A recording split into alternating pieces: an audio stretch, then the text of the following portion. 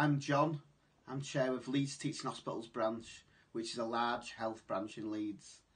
I'm asking you to vote for Paul Holmes. I think he's the man, the General Secretary, who's got to make a real change to our union. If you ask me about where we're going wrong at the moment, is that we're not close enough to the grassroots, and with Paul as the General Secretary, we'll be much closer. I was at the health demo on Saturday, and I was quite embarrassed that our union wasn't there. We weren't representing the grassroots organisations what are trying to change and get us a better pay rise. Paul was there, and that's what I think we need more of. We need to be member-led. We always say we're member-led, but in reality we're not. With Paul, we will be. Vote Paul Holmes. Thank you.